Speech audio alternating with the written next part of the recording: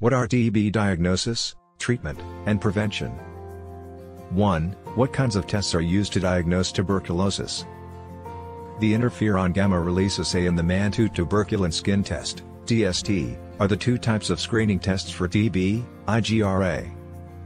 A tiny amount of a substance known as purified protein derivative, PPD, will be injected under the skin of your forearm by a medical professional for the TST. You must return to the doctor or other healthcare professional after 2 to 3 days so they can examine the injection site. A medical professional will take blood and send the sample to the lab for the IGRA. 2. How do I know if I should get tested for tuberculosis? You might want to have a TB test if A. You live or work in a place where there is a high risk of harm, like a prison, hospice, nursing home, shelter, or healthcare facility. B. You are employed by a mycobacteriology lab. C. You've had contact with someone who is known to have or is suspected of having tuberculosis. D. Because of a compromised immune system, your body has a low level of disease resistance.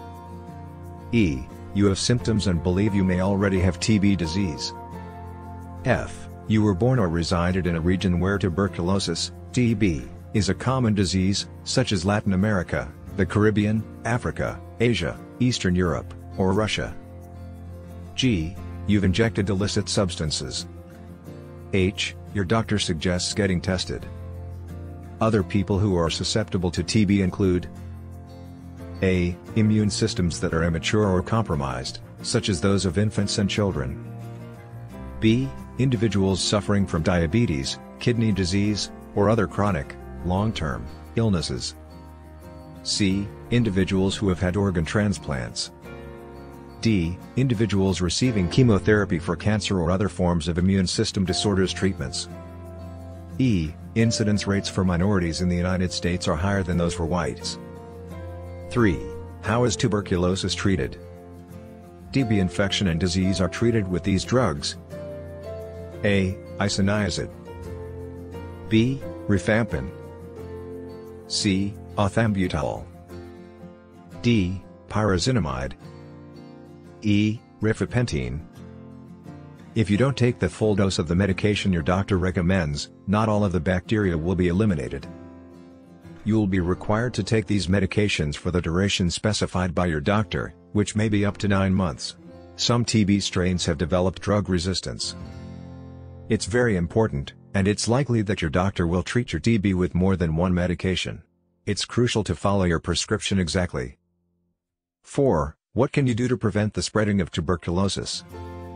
Usually, it takes a long time of contact with someone who has active TB before you become infected. Following recommendations for preventing infections, such as A. Washing your hands frequently and thoroughly. B. Covering your mouth when you cough or cough into your elbow. C. Avoiding direct interaction with others. D. Ensuring that you correctly take all of your medications. E. Not going back to work or school until your doctor has given the all clear. The use of proper personal protective equipment and adequate ventilation are the two most crucial hospital safety precautions to prevent the spread of TB. 5. Is there a vaccine to prevent tuberculosis?